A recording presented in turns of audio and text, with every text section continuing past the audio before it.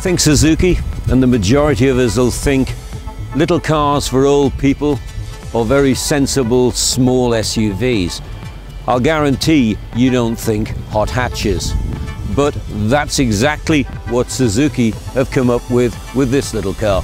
They've turned their very sensible little 1.2 litre Swift Super Mini into a smoky little hot hatch, and it's called it the Swift Sport. I've always thought Swift was a pretty daft name for a little car that wasn't, to be frank, very swift.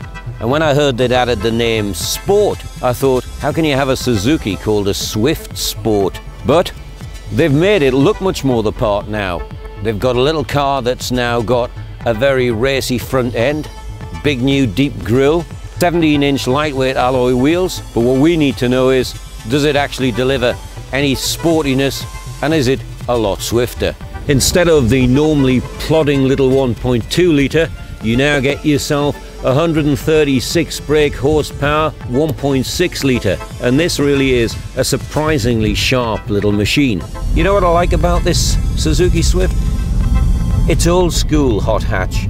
It's not too technical, it's not too clever. It's got a willing little 1.6 litre engine, and it's just got great handling, which was the ingredients that we all loved about the early hot hatches.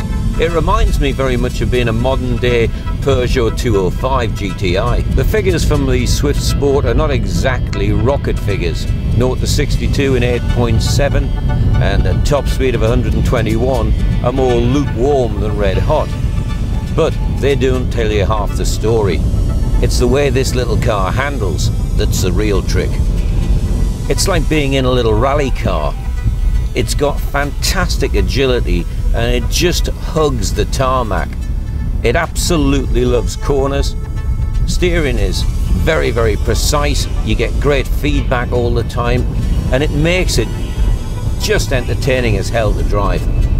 And unlike so many of the hot hatches that when you really drive them hard, the fuel economy gets a real dent, this little car's been recording 43 to the gallon, and that's pretty impressive for any car with the title of hot hatch. The Suzuki Swift Sport may not be the trendiest little hot hatch you can buy on the market. It's not the quickest, but I tell you what, it's just about as much fun as anything I've driven in quite a while, and at just below £14,000, it's considerably cheaper. And the other good thing about Suzukis, you absolutely know they're going to be reliable. Suzuki are not looking to sell a great deal of these Swift Sports. It's a little halo car for the brand. They're looking to do around about 1,000 next year, and I reckon they'll have no difficulty in getting those numbers. And those numbers will add to the big success story this car has already been for them. They've sold 2.1 million Swifts since 2006, and that makes it the best-selling Suzuki of all time.